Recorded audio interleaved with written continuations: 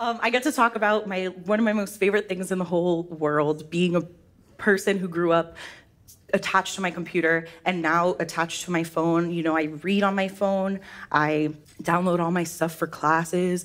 I am a student of religion, so I go to a lot of religious services, or like I'll be in class and someone will quote a Bible verse, so I'll just pull up my Bible on my phone, you know?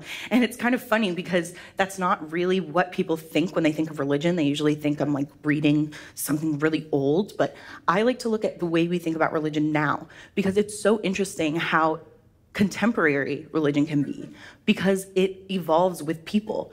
It's just like culture. You would never say, oh, our culture is so not us. Of course our culture is us. We made it, you know? So the interesting thing about religion and pop culture and technology is this right behind me, raves. So raves have now turned into these giant parties, basically. Now these are like mostly festivals, but they originated in the 80s being these small underground parties with these kids who would come together just trying to have a good time, party, listen to some electronic dance music, EDM.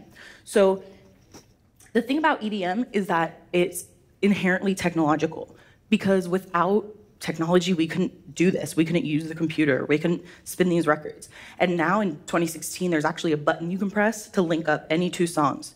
So you can think of any songs that you think might go together kind of well, and you can download this app and it'll sync them perfectly. So some people think that like takes away from the understanding and like the talent that you need. But the reason why raves are religious sounds ridiculous at first. People are always like, are you kidding? No, I'm not. There's really something about EDM that sets itself aside from anything else, and that's PLUR. PLUR is the acronym, P-L-U-R, Peace, Love, Unity, and Respect.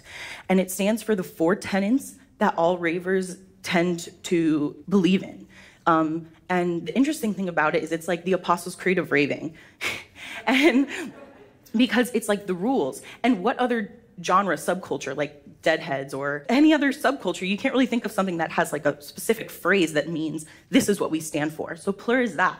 So the interesting thing about PLUR is that it actually gave way to this ritual that is started with these little bracelets I'm wearing. They're called Candy, with a K and an I. And they're made out of tiny pony beads that little kids play with. So ravers would make these singles or cuffs or masks or bras or skirts, all made of these pony beads. It would take hours. And you go to a festival, you meet up with someone, you say, hey, do you want to trade? And they'll say, of course, because they're at a rave, so of course they want to trade with you. And you go up to the person, you do peace, the P from PLUR, and you put your fingers together like this. Love, you both do a heart, unity, and respect. And when you do that, you have the opportunity to trade a bracelet with someone. So this is like a real empathized ritual or ritualized version of empathy, to go up to someone and give them something that you worked hard on. Even if I worked 3 minutes on it, still, like, it's not something anyone would just do normally. So I think that's part of what initially made me think raves were religious. And it turns out there's like an internet community full of, there's like specific apps for ravers and plenty of ways where you can interact all the time. And it's really interesting because not only is technology the shared interest, technology connects them all the time. So you're connected through what you love. And they all wear they have candy on and they're all wearing crazy outfits as a way to show that they're not in real life. This obviously is not your everyday life, and that's on purpose, because that type of disorientation definitely helps when you want to get into that religious experience. One of the genres in EDM is called trance. Trance is the new word that we use for altered state of consciousness. All of those altered states that you think of when you think of a religious experience, monks meditating for hours, trance rituals, these are all historical, and now they're alive and well right now at this rave. And so if you're at a trance show, the beats are very emphasized, the downbeats are very emphasized, which gives you that like thump, thump, thump, thump that you associate with EDM. And something about the rhythm really gets you into an altered state, interestingly enough, especially if it's 3 o'clock in the morning, you know, you're in the middle of the night, there's all these lasers. And another thing that's very prevalent, obviously, and that's normally mostly what's talked about, is the drug use.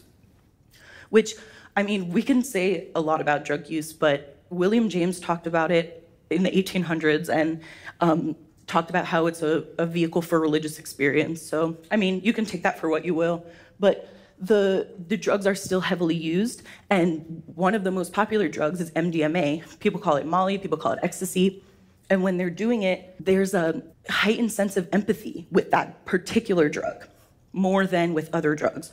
So not only are you experiencing this ritualized empathy, but this overarching empathy from the drugs you're taking, the in general environment. And like I said, peace, love, and unity and respect are the tenets, so they're echoed everywhere in the decor and all around you, so it's hard to get away from. I just think if people looked closer at the things around them, they would really see that there's lots of vibrant religious activities in all the secular things we do every day, whether they be rituals or rites of passages. Even something as easy as graduation can be seen like as a rite of passage or a ritual, and we don't really tend to think of that as something religious. Thank you.